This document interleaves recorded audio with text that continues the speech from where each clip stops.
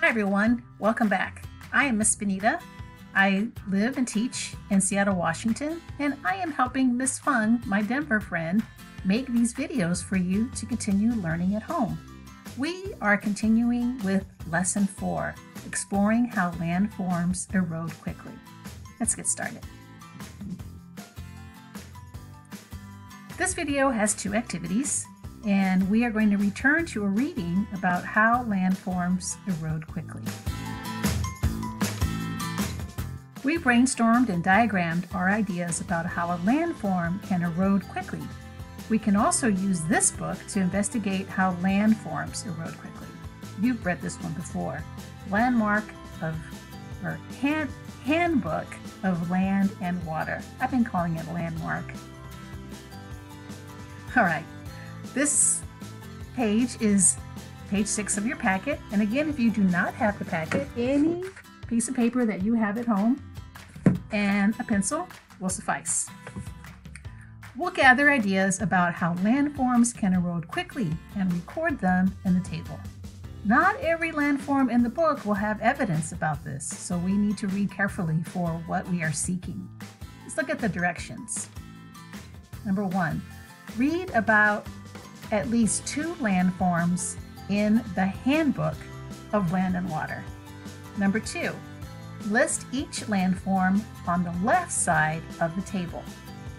And number 3, on the right side of the table, explain how the landforms can erode quickly.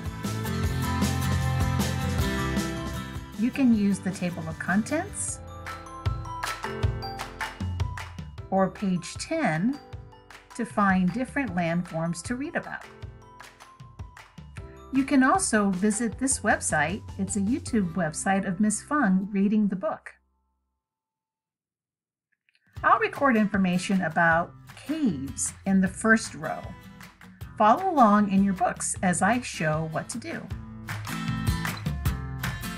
Page 15 of the book.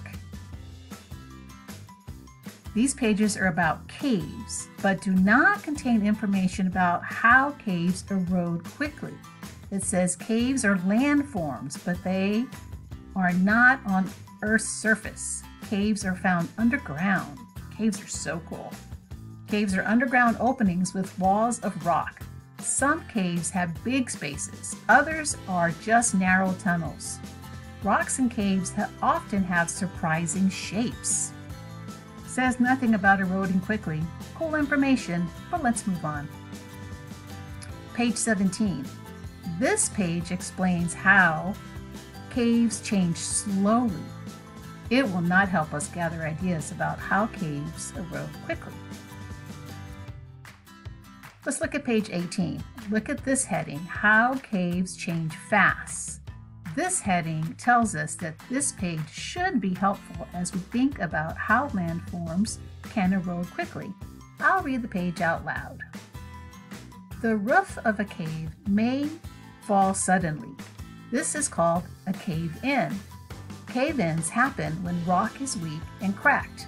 The cracks make the cave less stable. Cave-ins can make new cave openings. They can also block cave tunnels. A cave-in changes a cave in seconds. The roof of this cave fell in. You can see the new opening. The pieces of fallen rock are below. That heading was very helpful. Cave-ins happen when the rock is weak or cracked. I am visualizing rock that can break easily.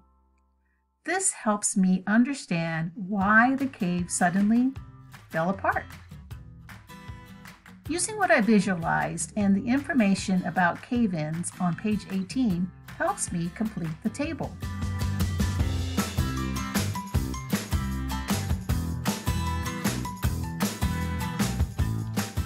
When the rock of a cave is weak or cracked, it is less stable. Less stable rock can fall down. Read about landforms and complete the table. Visualize what you read before recording your ideas. Go ahead and pause the video so that you can work on this. All right, let's review. Some of you chose page 14. How beaches change fast. Sometimes erosion happens quickly. Beaches are made of sand or other loose material, so they are not as stable as some other landforms. One storm can erode a beach fast because a lot of material can move at once. If storm waves and gusts of wind hit a beach with enough power, they can carry away huge amounts of sand in a single day. We'll add that here. All right, some of you looked at page 30 and chose mountains as your landform that can change quickly. Usually mountains erode very slowly. Every once in a while though, erosion happens fast.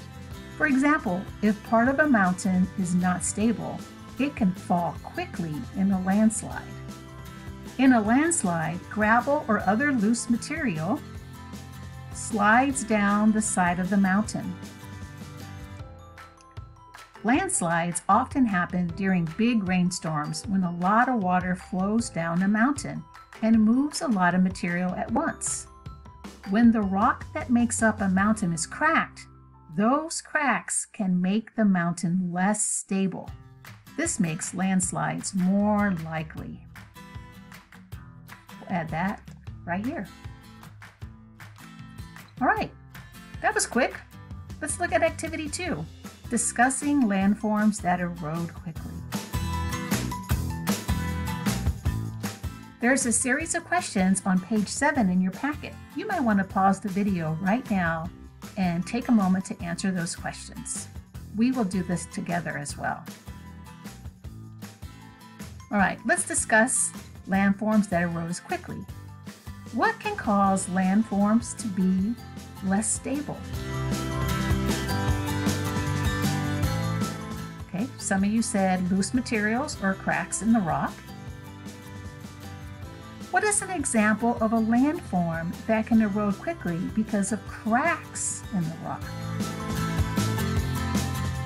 Some of you said a cave or a mountain.